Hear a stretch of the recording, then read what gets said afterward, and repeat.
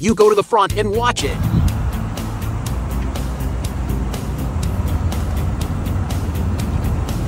What the hell? How did you do it? I get scratched a lot while driving. How about it? Very simple. Just tell you casually, and you will never scratch your car again in the future. First, when parking on the side, let's keep an eye on the knuckles of the wiper. When it coincides with the horse next to it, slowly return the steering wheel so that the wiper is parallel to the curb, which is exactly 30 centimeters at this time.